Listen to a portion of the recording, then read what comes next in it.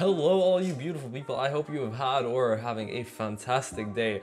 In today's video we're going to be looking at some more stuff about student life, especially now that a lot of people are investing into technology for their education. We're going to be looking at the iPad. I get a lot of questions from friends about stuff that I use on my iPad, so today we're going to be looking at everything that is on my iPad, everything that I use during school, everything that I actually find useful. I'm going to be giving you guys my honest review. At the beginning of the video, I'm going to review my iPad a little bit before we go into actually what's on it, just so you guys know what I'm working with, whether or not I like it, whether or not I think it's actually useful, and then we'll get into everything that is on my iPad. I know a lot of friends of mine have been getting iPads recently, especially the people that are going into the IB. They have been investing in iPads because it is a very useful thing, and that's what I want to kick this video off with. The iPad is an extremely useful and amazing tool when it comes to the IB.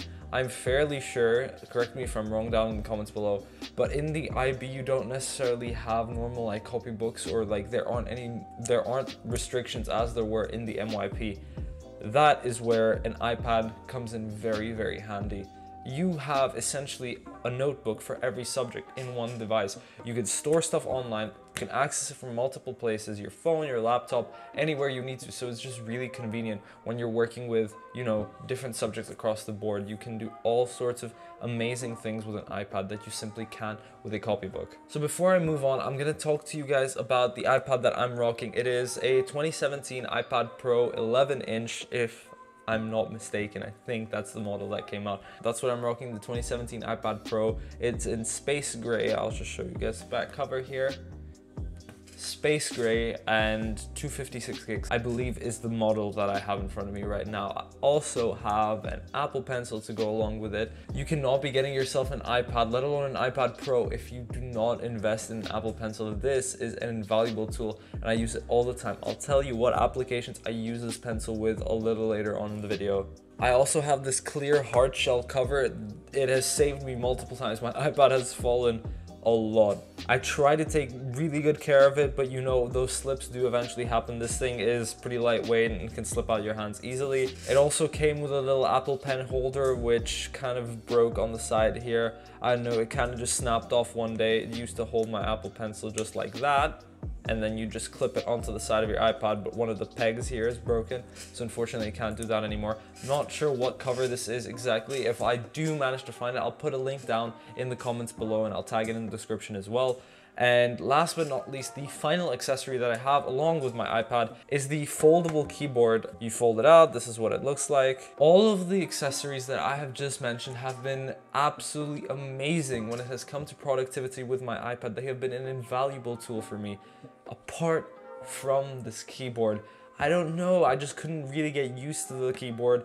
Maybe that's because I have a laptop to accompany my iPad in school, but for those of you who just have the iPad, I think the keyboard is a fantastic thing. I know, I feel like this particular keyboard, the one that came out with the first generation of iPads, I believe, is a little low in quality. You can see that it's starting to rip up on the sides and it's just not in good shape. I've had this iPad for approximately 3 years now. Yeah, it's 2020, I bought it in 2017, but the keyboard it's made out of a pretty weak material that breaks easily. I've taken fantastic care of it as to the best of my ability, but where it does come in handy is using it as a prop, you know, whether I want to place it up so I can type on the digital screen, or place it up in case I'm looking for something. In that case, it is very useful, but when it comes to an actual keyboard, I don't think it is the best investment if you are predominantly going to be using it for writing, and if typing on the digital screen works fine for you. However, with the new 2020 series iPads that just came out, the one with the like levitating keyboard, dude, that looks absolutely crazy. Technical wise, it's also made out of metal, so it should hopefully last you a little longer. But if there is one thing that I'd watch out for when purchasing an iPad, it's definitely the keyboard. In my opinion, I don't think it's very necessary, but if you see yourself doing a lot of typing on your iPad, then it may be a good investment for you. Okay, now that we have all the physical specs out of the way and that you know a little bit about my iPad, we're going to be taking a look at what is actually on my iPad as a student going into the IB. Right now, you should hopefully be watching a screen recording of my iPad, and you should see my home screen. So that is a fantastic place to begin. I'll take you guys through how my iPad is structured a little bit. On the left hand side, you can see that I've got all my widgets, my tabs, any useful information that I need in the mornings when I wake up. I've got the weather, check what it's like outside in case I have any activities planned for the day. I've got my shortcuts. I've learned to use shortcuts a little more nowadays. I didn't use them as much previously, but they have been real time savers, especially when it comes to GoodNotes. I've got a link to GoodNotes. You can see it instantly pops up, so I don't have to look for it. It's also down in my recents, but that's not permanent. I have also got a link to my school's online platform, ManageBack, which I can open up right here, and it takes me directly to the page. So that is really useful. It's a time saver. I highly recommend that you guys use shortcuts within your Apple device, even if you have an iPhone, even if you have a MacBook. It is an application that already comes installed. You don't have to install it. If for some reason you don't, it is an Apple application, so you can just easily re-download it from the Apple Store. I've also got the news, super important, especially nowadays with the coronavirus. It keeps me up to date. I also have to avidly listen to the news every evening or every morning. This thing automatically updates and it is fantastic. I definitely recommend that. It's a widget you put into your little dock. Also, for any of you who are wondering how you get this little side panel on your iPad, you go to settings, you go to home screen and dock, and you put more. If you have bigger selected, you'll have to swipe to access that little side dock. If you have more selected, that side dock automatically stays there. And also, if that isn't appearing for you, if that home screen and dock tab isn't appearing for you, go to your general settings and go to software updates. Maybe you have a new update like I do just here. It didn't automatically install for me, and this I'm pretty sure is only available with, it's only available with iPadOS 13.4.1. As a safe bet, just keep your iPad updated always. That way you'll have access to a lot of amazing features that Apple offers you with the iPad, just to make your productivity a little more effective. And then last but not least, I also have my batteries. So I have my Apple Pencil battery. It just lets me know whether I need to charge it or not. It's very useful in case this thing is dying. It won't die on me in class because it'll give me a notification. It'll also tell you your iPad battery, which you can also see in the top right hand corner, so that's not as big of a deal.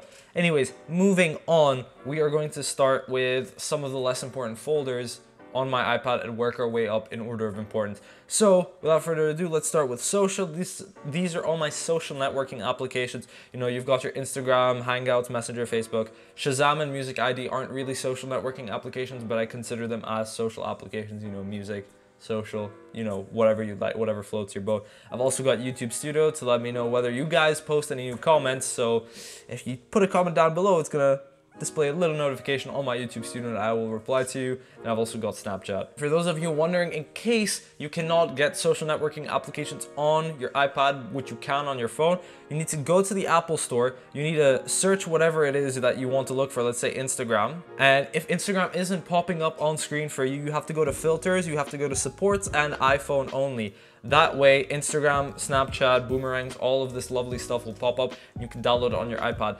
It's gonna seem a little distorted because it is an iPhone app. Sorry, excuse me. So it might seem a little distorted on your iPad screen, but you'll just have to deal with it if you want the social networking apps on your iPad. Next, we have extras.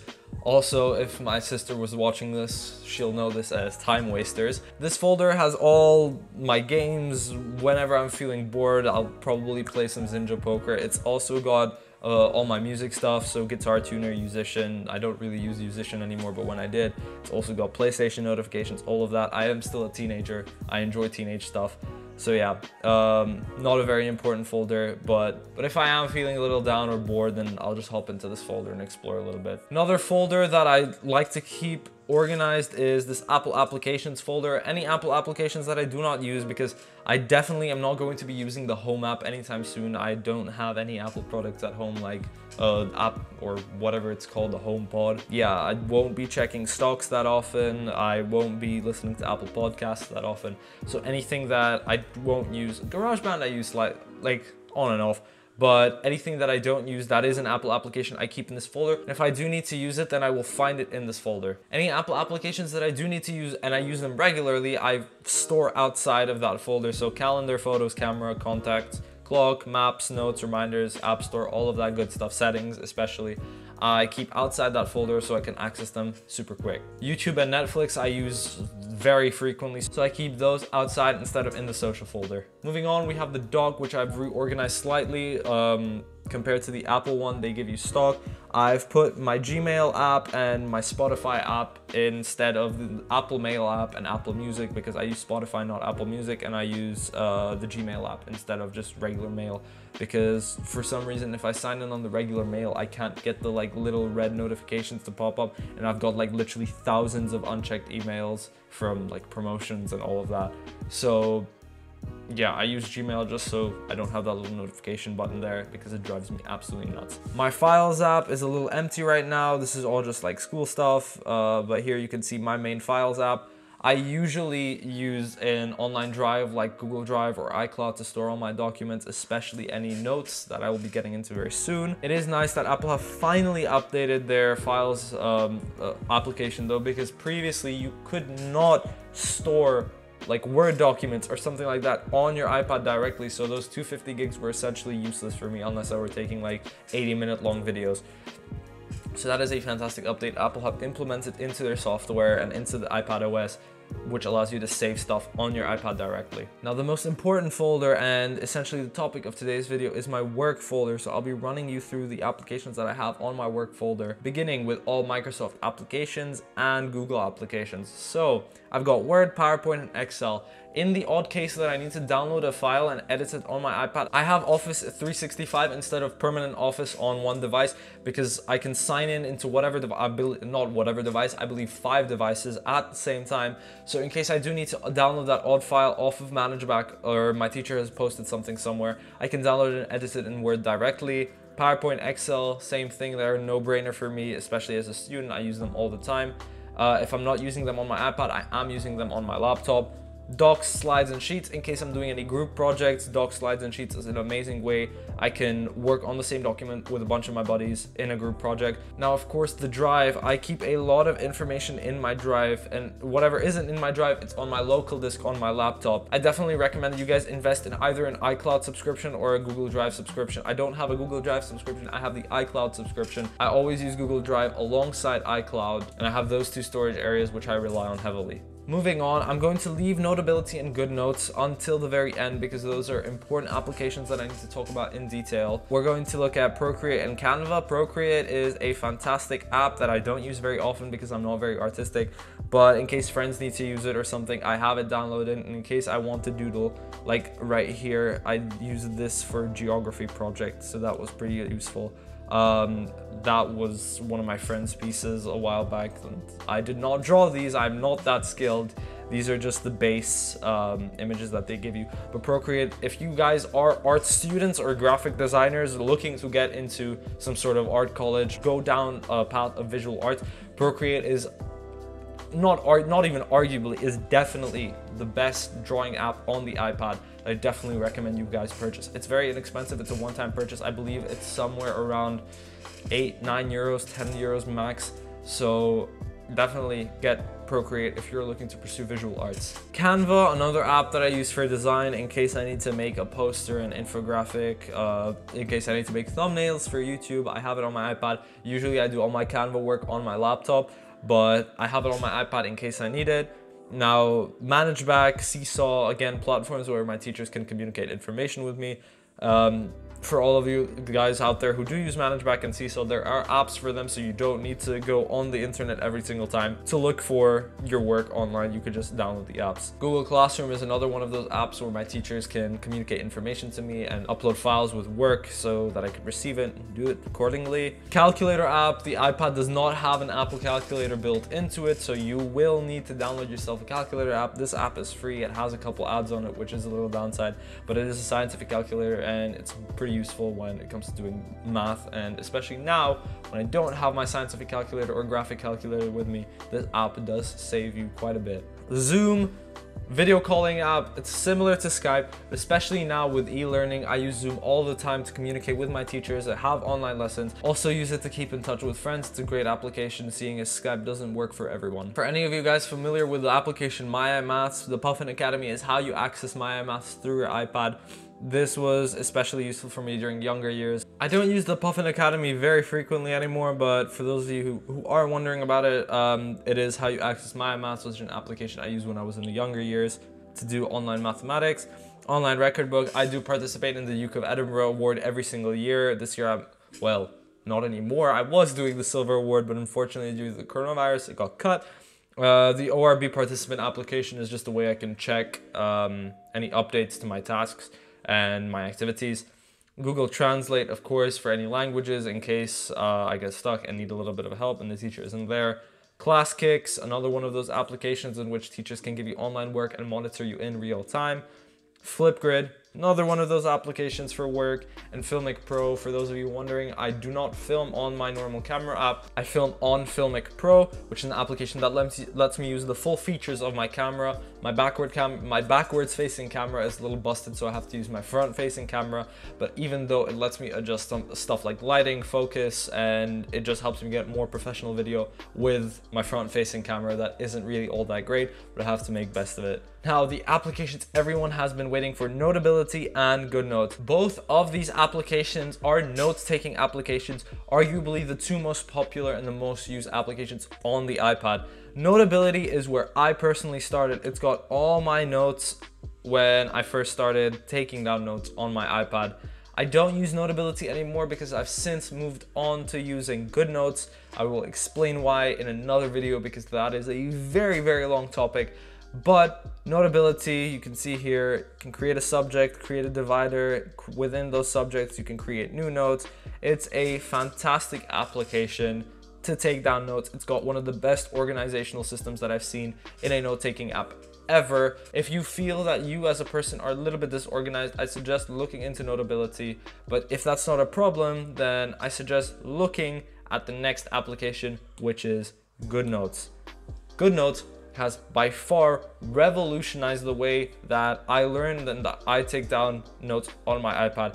This application is absolutely fantastic. I've fallen in love with it. It feels like paper, like real, I mean absolutely legit paper. You've got all your different pens, your erasers, your highlighters, shapes, select tool, images, taking another photo. Yes, hello there. You probably won't be able to see this because it's a screen recording. Text, laser pointer. It has got a plethora of things and tools at your disposal, which you can use to, you know, go a little wild. Just even doodling on it is a lot nicer than Notability in my opinion, because Notability only has a ballpoint pen, which I don't really like. I'm not a fan of. It looks a little cheap in my idea. Notability, please don't sue me. I love your application. It's fun. It's got a fantastic organizational system, but when it comes to taking down written notes, GoodNotes is absolutely fantastic. I'm going to delete that document right there. Here you can see you've got more of a typical organizational system that you're probably used to on your desktop or laptop. You've got folders, which go into more folders, which go into even more folders. The organizational system on GoodNotes is probably a little worse than the one on Notability, but I just feel like the ease of use of GoodNotes and compared to that of Notability, it's just leaps and bounds better. It's what I personally use GoodNotes when I'm taking down notes for school. And yeah, by far the most enjoyable and fantastic useful application that any IB students and any future students will definitely want to get themselves. But yeah guys, anyway, that has been about it for what is on my iPad. I hope you enjoyed this video. I hope you actually took away something from it. Maybe it gave you some inspiration as to how you could potentially organize your iPad if you get a new, and some of the applications that I use and that I found useful. If you want me to do any application reviews, full reviews, I'm already going to be doing a GoodNotes versus Notability one. But if you guys want to ask me anything, absolutely anything about my iPad, then pop a comment down below. I will be more than happy to answer any questions that you have got. If you enjoyed this video, please leave a like, hit that subscribe button, turn on the post notifications, the little bell icon, just to never miss another one of my videos. It really does help support me and help the YouTube algorithm recognize my videos and help many teenagers around the globe. If you guys have been around here for a little while, then you probably know it is my goal to hit 100 subscribers by the end of September. I know all of you are amazing and will help me do that. Share this video around with your friends, help me grow the channel. I will greatly appreciate it. Get yourself an iPod. The holidays are coming up. If your birthday is coming up, trust me, it's a very useful tool and your parents will be all for it. If you need an advocate to help convince your parents a little extra, show them this video. Anyway guys, that has been about it from me. I will see all of you later. If this is the first time you and I are meeting, allow me to introduce myself. I'm Salim, I'm a student, I'm 16 years old. I decided to start my YouTube journey because I felt like there was a lack of videos on the internet for teenagers, for people like us. It is so important that teens are educated properly in lifestyle, education, how to make the right choices, and most importantly, how they can grow to become an amazing individual with a fabulous personality. Anything I just said even remotely interests you, consider sticking around and watching some of my other videos. I'd be super grateful if you dropped me a follow on Instagram. My Snapchat is... That's my shameless plug for the day done.